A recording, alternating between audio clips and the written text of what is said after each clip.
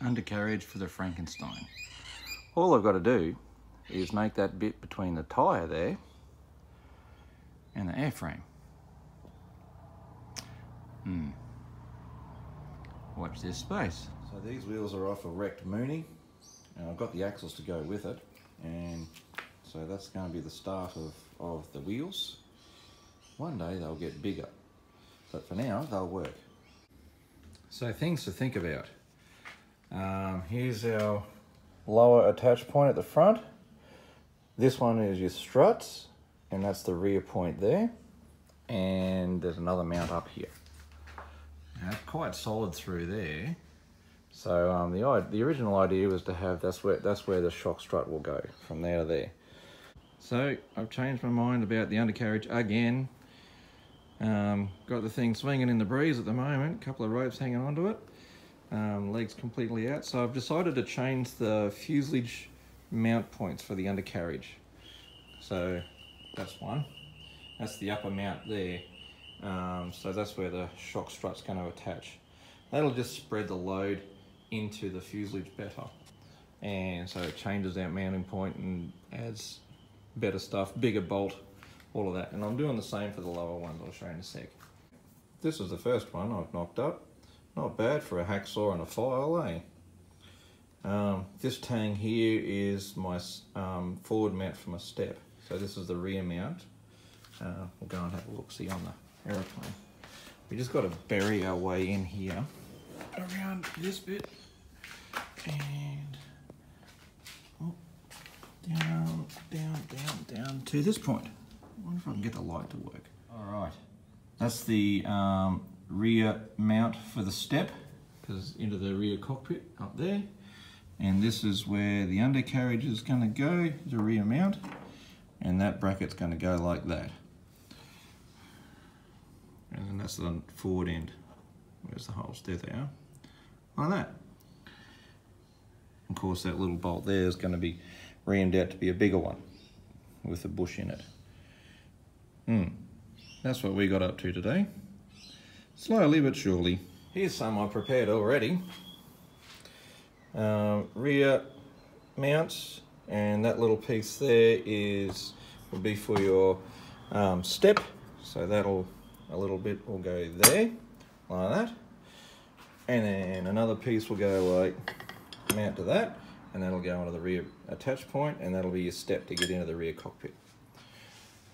Anywho, that's for something else, let the paint dry. All right, so, and then these will be the forward mounts. So, similar idea, but it just changes the mounting angle, like where the mount is, and the size of the bolt I'm going to open that up to be a bit bigger. And I've had to make another one here because Muggins here made the wrong side. So we made two of them and I needed another one of them. So this one can go to character building. There's a big pile there. And we'll just quickly paint this one up and that'll go on. I think we're onto it now. Okay, so this is our landing gear jig.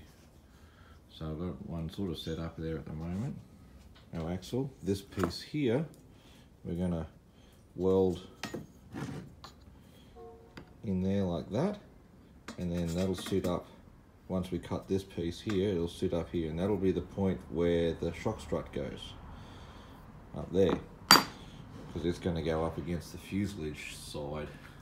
You see over there, that piece right there, that's where the strut's going to go. So that'll sit like that, and that piece in there. And then the stiffener through here, I'm cutting on an angle like that, which will be the same angle as that, and that'll be my step up into the fuselage. You'll notice that it's commercial grade steel, not chrome moly. Remembering my budget for this thing is extremely limited. So, and this commercial stuff is a lot easier to get hold of than chrome moly here at the moment. So it'll do. A little bit heavier, but that's the penalties we'll take. So yeah, watch this space. Obviously up the top here, I've made a little bit of a jig here, so there. That's the points for the fuselage mount. Obviously I've got to go a bit further, so about there. The reason why I'm using box instead of tube, a round tube, is purely because I can make the attachments easier to the fuselage. That's the main reason.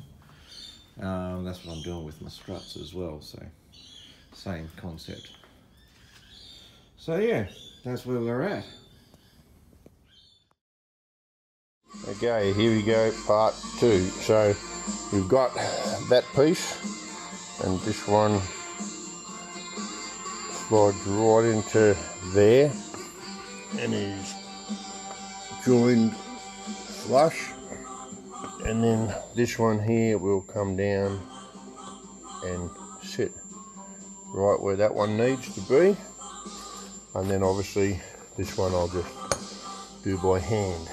So just looking at that, that's 0, okay, and yeah, so your angles are per se here, so that's looking pretty good, mate. I'll weld that one up for you.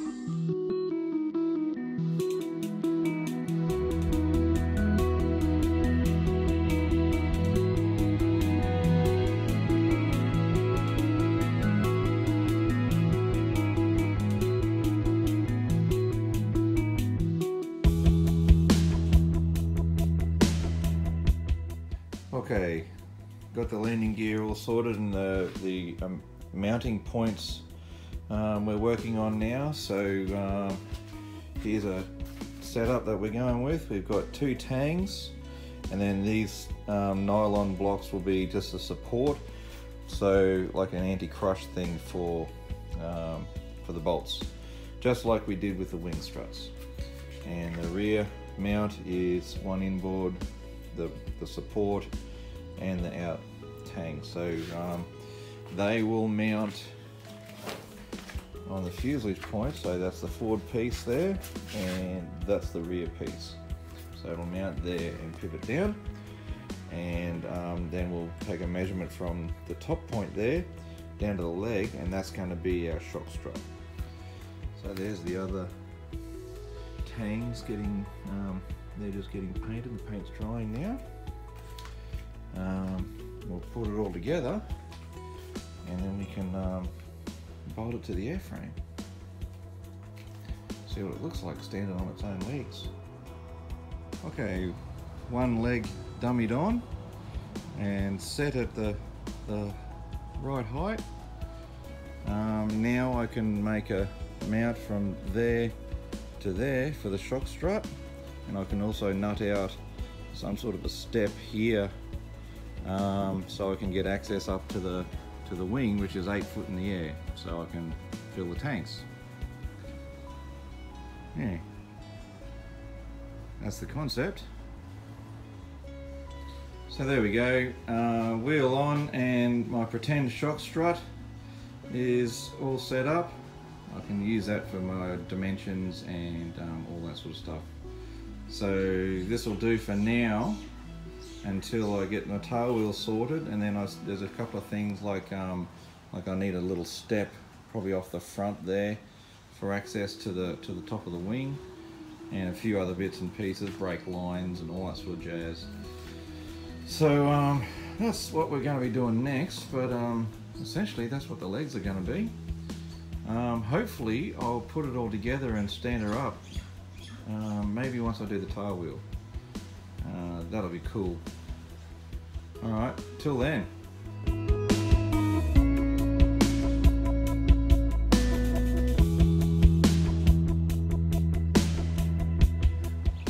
Couldn't help myself.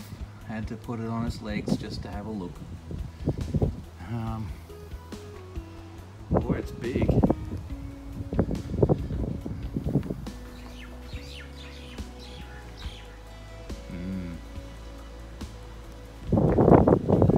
I can, just in the rear cockpit there, so this is eye level, so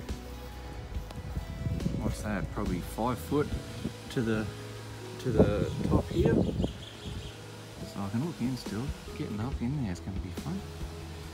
Good thing I made a door, so tyre, use that as a step ladder into the cockpit, into the rear one. So I think that was worth it, worth the effort. Wow.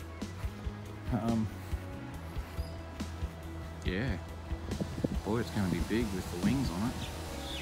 I think the wingspan, what do I count? 32 or 34 feet, I think, with the wingtips. Tail wheel next. Had to try it out too. My head's at least 6 foot in the air, just sitting in the cockpit. Man, talk about prop clearance. Oh.